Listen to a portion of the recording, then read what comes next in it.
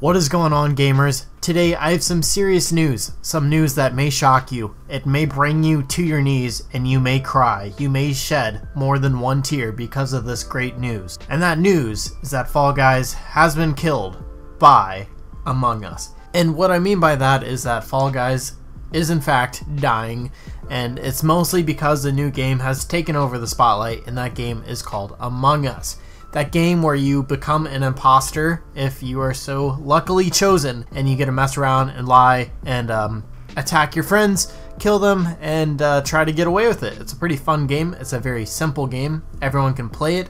It's a little different than the normal game because it actually sort of like a board game. It's kind of different. It's very simple. I think it's good because it actually requires social interaction. This game actually relies on social interactions, which is pretty cool. It's not just a video game that you get on and play zone out. It's a video game you could go play with your friends that you don't get to see that often because of COVID, and now you get to do things together. It's kind of like playing a board game, except still a video game. I can't really describe it, but I think it's a good move. Among Us has been out for some time actually. A lot of people don't know that, but recently it's just become popular. To be honest, I have no idea what made Among Us so popular. People just started randomly playing it.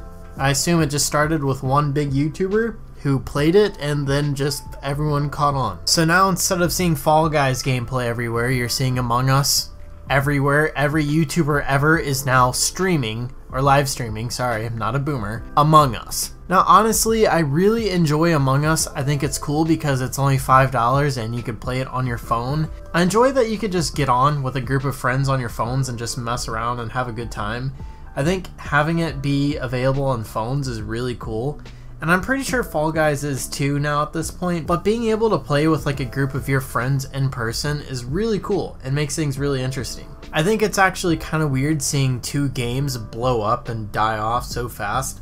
Fall Guys came up really fast, and then so did Among Us, and Among Us basically completely took Fall Guys off of YouTube. Like, you're not seeing commentators use Fall Guys gameplay near as much. You're not seeing people live stream Fall Guys near as much, and you're also not seeing the clips channels of Fall Guys pop up in your recommended near as much. And now the only thing I'm seeing on YouTube is Among Us gameplay along with Among Us clips.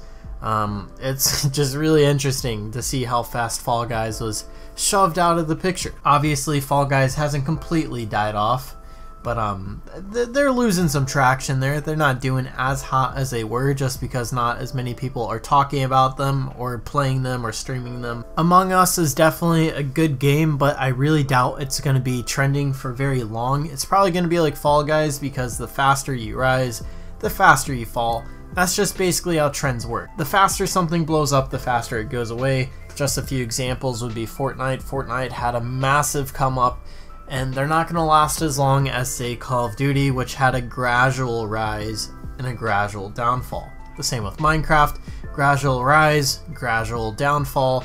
Anything that has a rocket shoot up to the top of the analytics chart isn't going to do so well. Just look at my main channel. That's a very good example. It's just how trends work for the most part. If you have a very fast growth, you're going to have a fast downfall. If you have a slow rise, you'll have a slow downfall. Anyways, thank you guys for watching. I'm going to go sleep, so yeah, good night.